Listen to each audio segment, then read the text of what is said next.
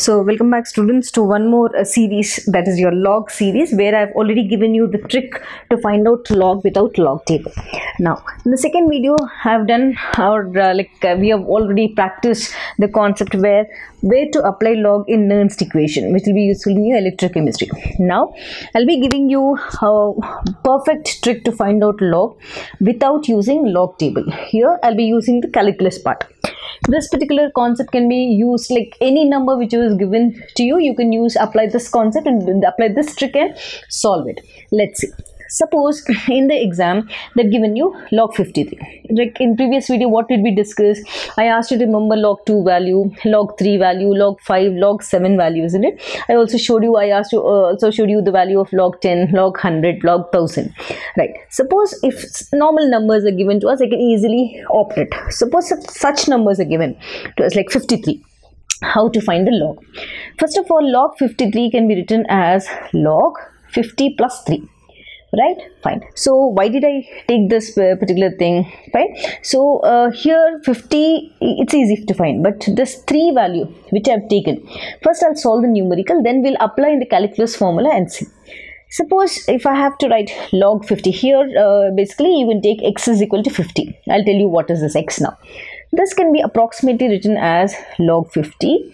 Okay, as of now remember 50 plus 1 by 50 into 3 into 0.434. We'll also know what is this 434 in the later stages. Now this approximately can be written as log 50 can be written as log 10 plus log 5, isn't it? 10 into 5 plus 1 by 50. If I solve this whole thing, I get an answer of 0.026.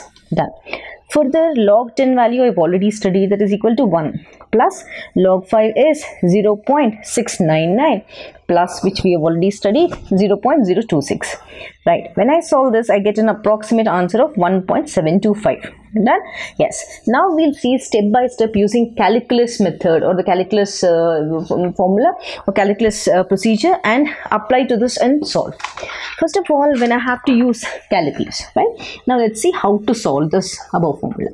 How to solve. Now, just see. I am using calculus here, as I said. Now, according to calculus, where we do the differentiation and integration part, here according to calculus, the formula is f of x plus delta x is approximately equal to f of x plus f dash x into delta x. Now, this is differentiate f of x. Okay, this is differentiate f of x. And this, what is this x value? X value can be an incremental value or decremental value. I'll tell you what is that, incremental or decremental value. Right. Now see.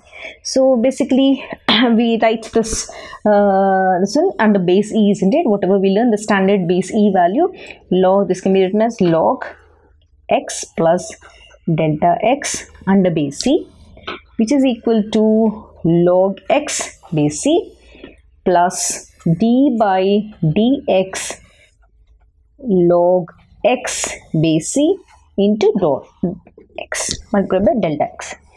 Now see, this is a standard value, but we try to write it in the log base 10, isn't it? So whatever value we find in this differentiation, we try to write it in the base 10 natural log. This is a natural log, we write it in the log 10 when we study. So this can be written as log into x plus 1 by x base 10 divided by log e base 10. So this is equal to now log x base e. So if I take the whole thing, when I just write in this cut, log x 10 by log e base 10. So d by dx is nothing but 1 by x. Remember that d by dx is nothing but 1 by x. So this is written as 1 by x dot delta x. Okay, remember this quantity. Fine. So the whole thing, if I take an LCM of this, what do I get? I get log into x plus delta x base 10, which is equal to log x base 10 plus delta x by x into 0.434. Okay, basically d by dx, which is equal to 1 by x. Here let us see the example. Here whatever I have taken, okay, the same thing, this concept I am applying it here. See, I told d by dx is 1 by x.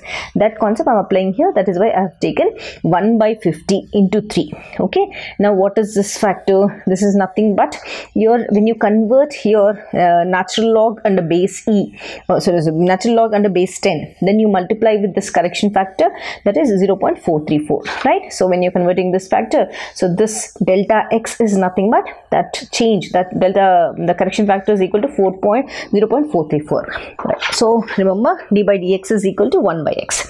Fine. So now let us take one example and apply the same thing here. Suppose if I have an example like there's a question given to me, let us solve this example. Log 23 is given to me. How can I write 23? See, basically normal log 20 or 24, it's easy for me. Now how this when such number is given to me, I can use this formula log 24 minus 1. Right, now what is this value minus 1? It is a decremental value. Delta x is minus 1 here. How can I write this now? It can be written as log 24 plus, I told you something, isn't it? In this case, what did I show you? I said d by this quantity is this quantity, okay, this one, and d by dx. Now I'm going to write this form, d by dx here.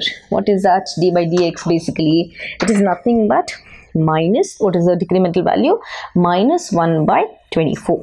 Okay, into the correction factor which we taken from converting from natural log to the base 10, log x base 10, that is nothing but 0.424. Now how can you write log 24 as? It can be written as log 2 plus log 2 plus log 2, isn't it? Yes, plus log 3. How? So 3 2s are 6, 6 2s are 12, 12 2s are 24. Done? Yes. So my plus here, this is already there. Fine. So when I take this, when I solve this, I get an answer of 0.018, this factor, right? The decremental value. Now further, log 2, how many are there? 1, 2, 3. So 3 into what is log 2 value, which you have already studied? It is 0.3010. So this part, when I solve log 3 value, we'll write first. It is 4771 minus 0.018.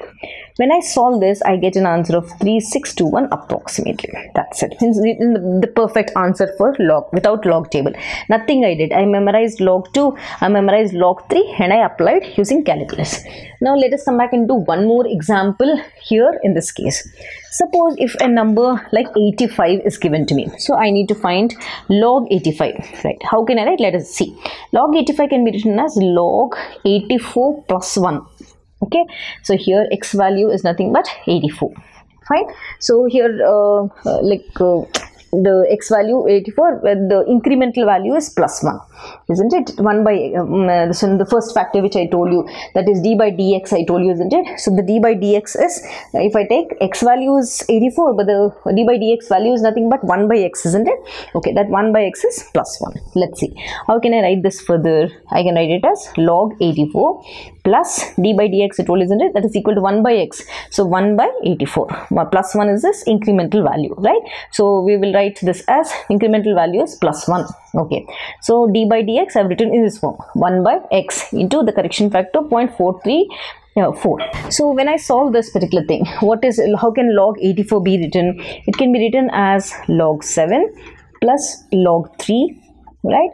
Plus 2 log 2. Correct? Yes. So this particular thing, whole concept will be equal to this. Now when I solve 1 by 84 into 0.434, I get an answer of 0.05, the incremental value. Now let us write the value of 7. I asked you to remember log value of 2357, isn't it? Log 7 value is 0.845. What is log 3 value? 0.4771. Now 2, okay, what do we learn? Log 2 value, it is as 0.3010 plus this value which we have taken as after multiplying the correction factor, this value we have got. Now we'll add the whole thing. I get an answer of 1.9292. Yes, so this is how you're going to get. I have not used any log table. I've used a calculus formula here.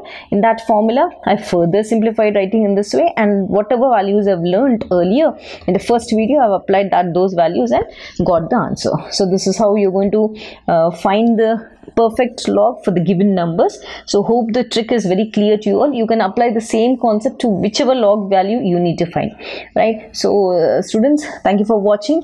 Please do send your comments if further any other suggestions for any other tricks which you all require. Thank you for watching. Stay connected.